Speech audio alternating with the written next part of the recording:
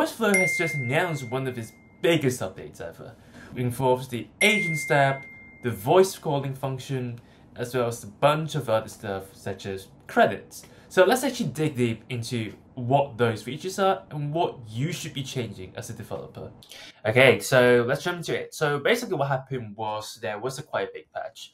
It's basically called the Voiceflow Winter Release event, and I was there yesterday, and there's a couple of things that we should pay attention to as Voiceflow developers, and there's a few changes that's quite important actually. So I'm just going to kind of walk you through it. And again, if you want the full dive in, you can. They probably will release the YouTube video by the time this video got released, so I recommend you watch them as well. But I'm going to link it in the description as well. But for now, let me just kind of briefly summarize what happened. First thing is the agents tab. I think it needs no introduction, the agents tab, right? So right now, if you go to Voiceflow and if you just literally click on the agent, you can have the agents tab, right? And within the agents tab, right now, you can just write one big prompt, right? That's kind of instruct the agent what to do. It basically have a essentially kind of function calling to that it's allowed to do. Essentially, given these instructions, it's able to decide, okay, when should I actually activate a specific function. For example, this function is getting the current date of the user's day, essentially, right? So it's nothing new. The agent has been here for a while now. But what they've added right now is that there's two things. The first thing is prompts. So I think we can both agree, like when you write prompts like this, which is huge and big, right? So if you go back to the agents tab, and if you don't know how to kind of build this kind of agents, I've deep dive into the agents tab in one of my videos, so you can just link it in. You can just follow the link in the description.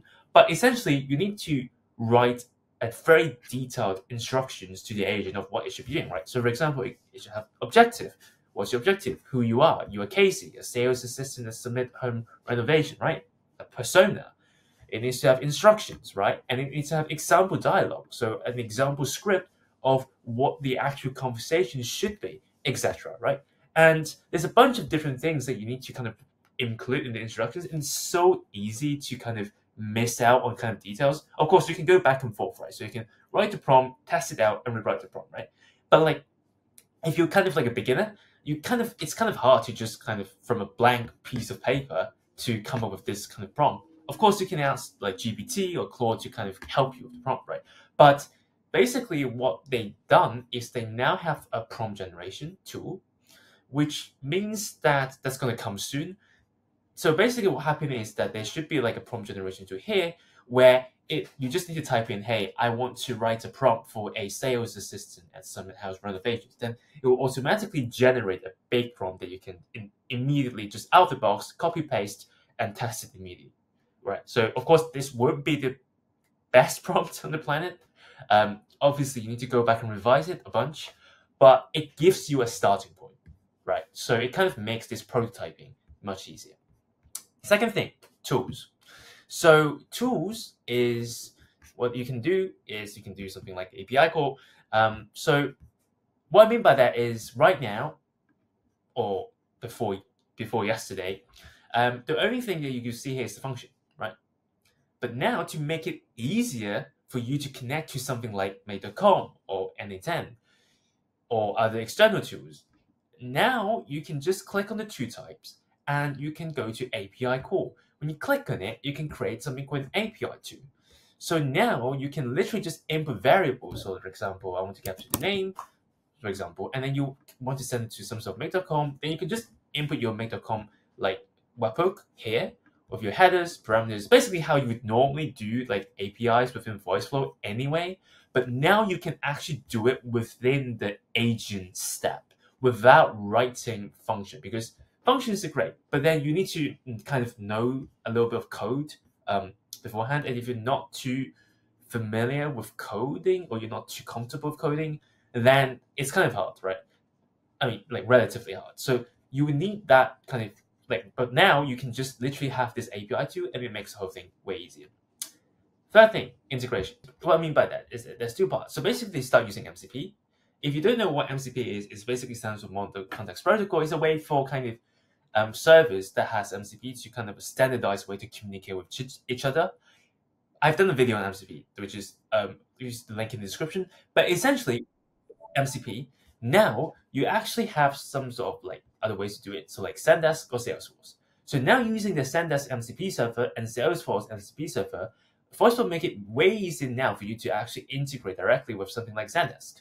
If you don't know, Zendesk is basically a customer support ticket platform that, for example, you can now do it within the Agents tab. You can now add ticket comments. You can now create a ticket.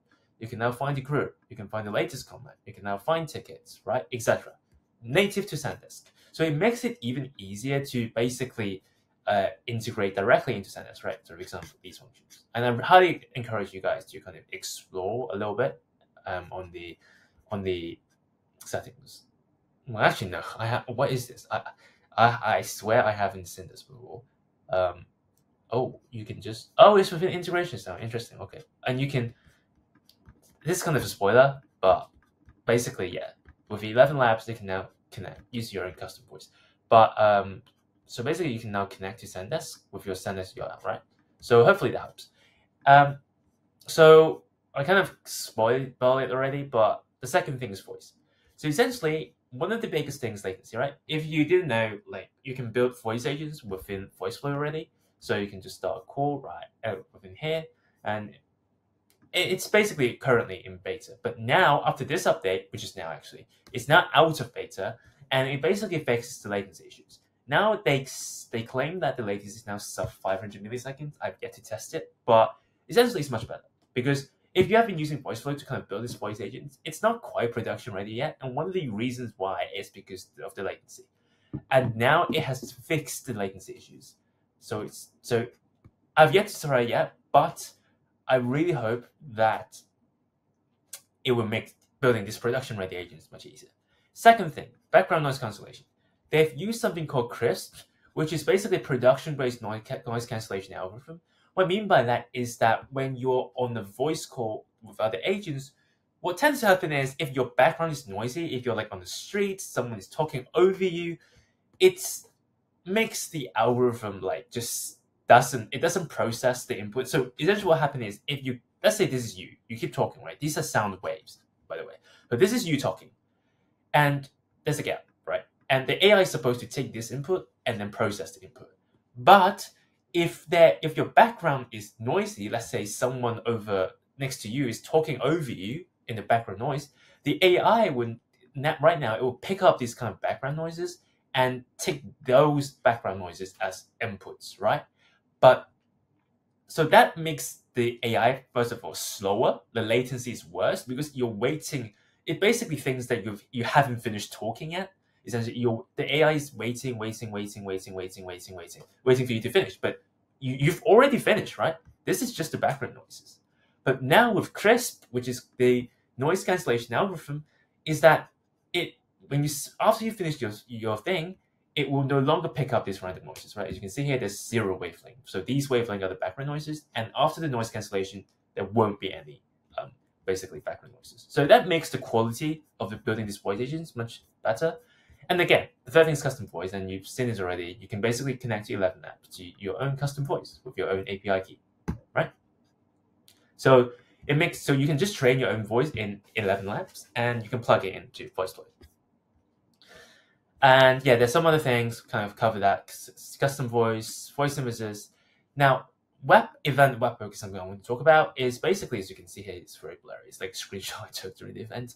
But essentially what this is that if you want the agent to do something after the call, you can then just put your make.com or NAN like webhook in here, the URL in here. It would then automatically send a request to that workflow, and you can do some actions after the call. So that's what we call like after event webhooks. Outbound calling API already exists, so I'm not going to go into it too much. And apparently coming soon is call recordings, which is really nice. Like if you notice other platforms like Retail or Vappy, they've already been doing this. So it's great that Voiceflow is now doing a voice recordings, and it's actually making building these voice agents much easier, much more competitive option now, actually.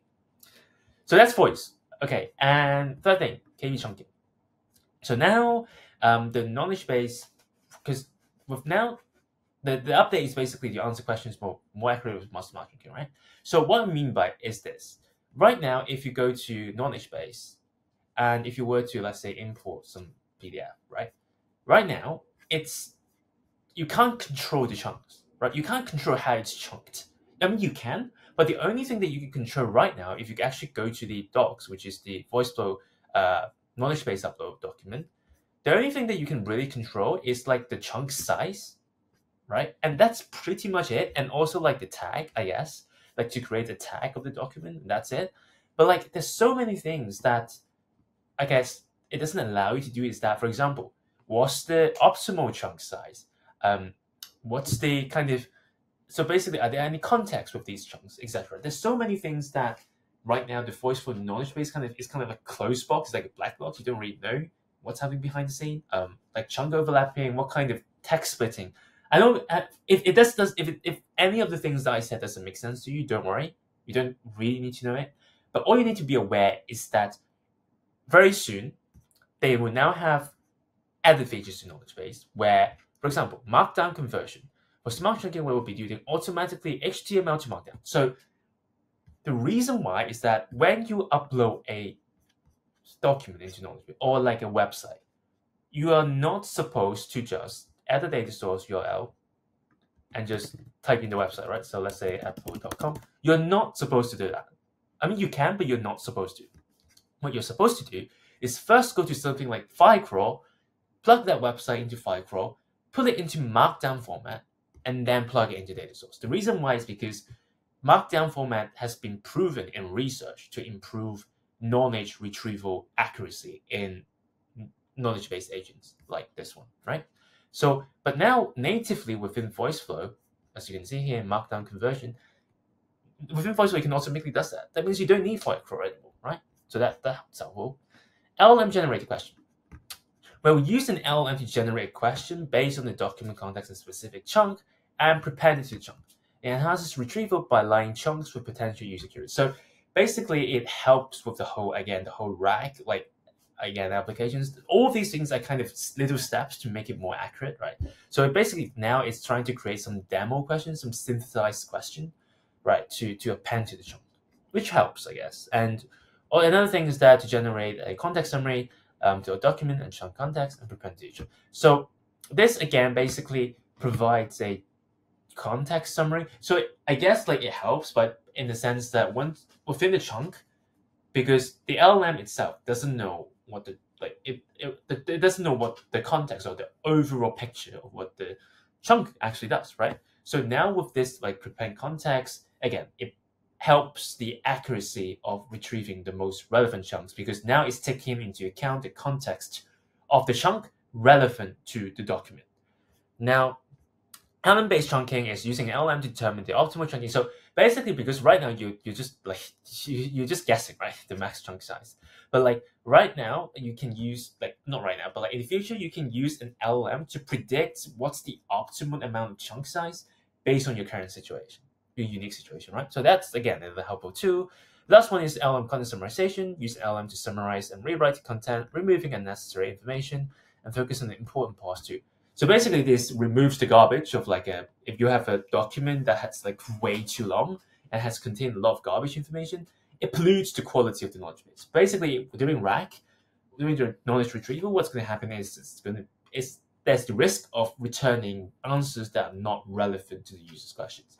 So that helps with that. So again, I don't want to just read to you like all the different you should probably look through the document if you really want to understand it deeply, but all of these basically are part of the general smart chunking that makes knowledge-based retrieval basically more accurate and you have more control over it. So yeah, that's pretty much what I wanted to cover. And by the way, the last thing I want to touch on is that they're now moving on to the usage-based pricing, meaning that right now, because if you're aware, they have different plans, they have pro plan, team plan, right? And you get charged by using any steps that involve like AI. But now they're using one credit system called the Voiceflow credit system, right? So no more edits caps, and to be honest, I still have to look over it because there is a quite nice link that you can which I'm going to link in the description. It was written by Jacqueline, one of the developer leads relationships in Voiceflow. So it's got water credits, and so basically the actions that AI make will consume credit. So it's one centralized credit. I encourage you to look for this. So basically, every message your agent consumes 1 credit.